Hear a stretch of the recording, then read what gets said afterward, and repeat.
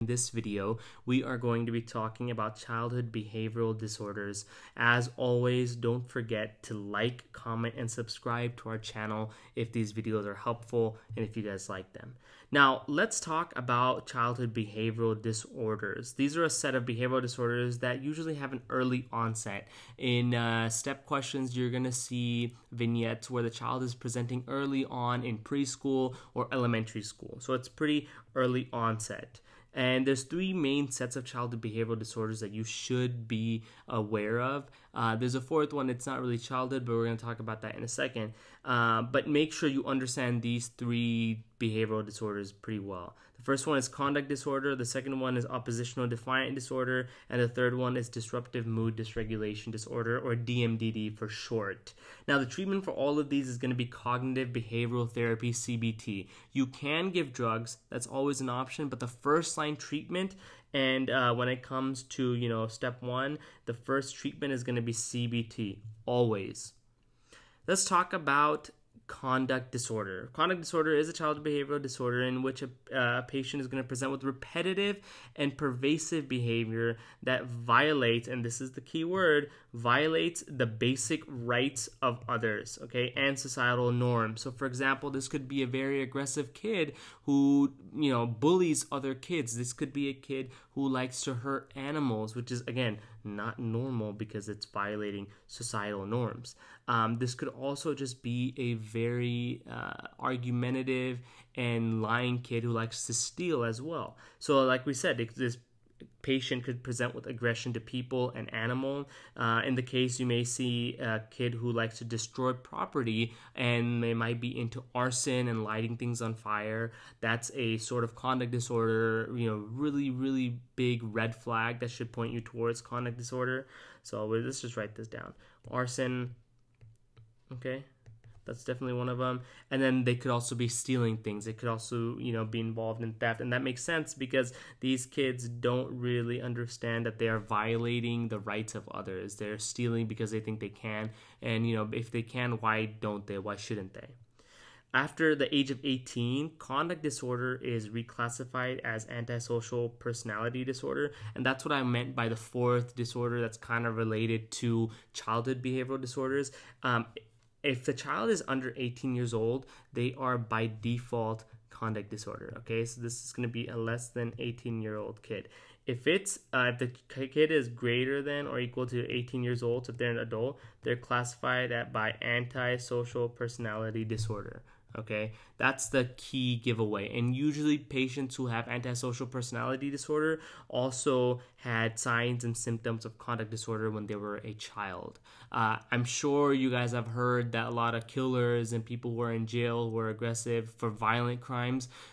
In their history, people noticed that they were torturing animals or they were hurting other kids. That's because they suffer from conduct disorder. So just keep in mind, conduct disorder eventually can progress to antisocial personality disorder. And the key giveaway for a person with a antisocial personality disorder is they're probably coming out of, a jail sentence for an aggressive behavior, or for grand larceny or grand theft or grand arsony, stuff like that. Now, the treatment for this is going to be CBT, just like we discussed. And I put this little GIF right here to make you think of a young, aggressive, angry kid who likes to hurt things, okay? And you can see this little hurt guy right there. Anyways, let's talk about the next childhood behavioral disorder, and that's oppositional defiant disorder, ODD. In this case of childhood behavioral disorder, you're going to have an enduring pattern of hostility, defiant behavior towards authority figures in the absence of serious violations, okay? The main hallmark of ODD is going to be defiance, okay? They're going to be defiant to authority figures. And these authority figures right here could be parents, right? Because parents are always authority figures. They could be teachers, okay? Or it could also be, people from their church or religious organization, etc. Stuff like that. They're very defiant to authority figures. A child might argue with the authority figure. They may be defiant and vindictive towards their parents and teachers just to get back at them. But Whereas in conduct disorder, they usually violate people's rights, and social norms.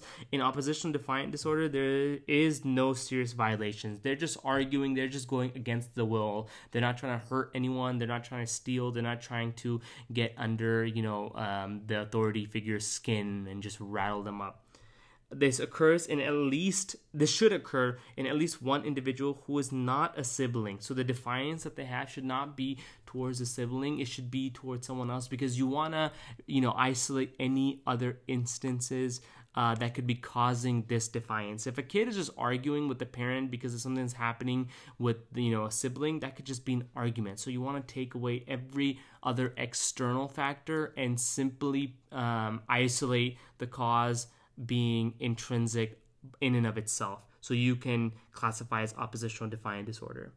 And it should not be caused by substance abuse, depression, or bipolar disorder, right? Keep in mind, in bipolar disorder, they may be arguing from time to time. They may have mania and hypomanic states, and that could also be causing this sort of not aggressive, but argumentative state with the authority figure, especially when it's a patient who has bipolar who's a kid.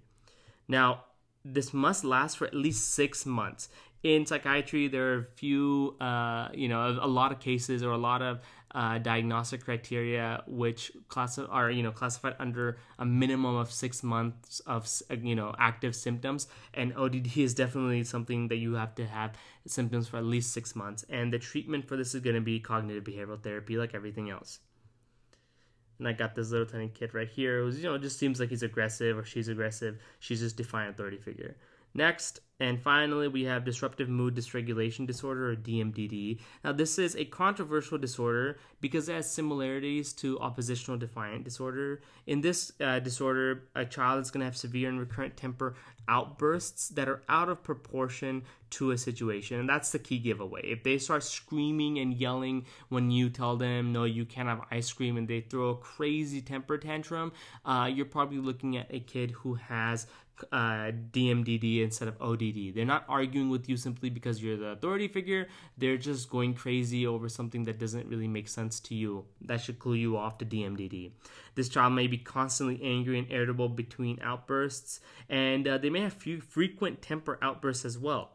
At least 3 a week in at least 2 settings, home and the school. This is, again, really important because you want to isolate the cause. You want to make sure this is not happening from an extrinsic cause, like such as, maybe at home they're struggling, or they're having an argument with their parents, or they're, just having a bad week or, a few weeks. You want to make sure that it's something it's not something extrinsic that's happening. You want to isolate it to be an intrinsic cause of these recurrent temper outbursts.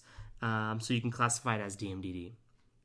The treatment for this is going to be pretty much either stimulants, antipsychotics, but the mainstay, the first line treatment, is going to be CBT, like we talked about, cognitive behavioral therapy. This is one of the disorders where you can give drugs early on, but you want to first start off with behavioral therapy. If that doesn't work then you can move forward with the drugs. And with that being said, I hope you guys enjoyed the video. I hope it was informative. Don't forget to like, comment, and subscribe to our channel. We're going to be posting these videos regularly, so, just keep up with them. And I'll talk to you guys back here real soon. Go ahead and continue on to the next video.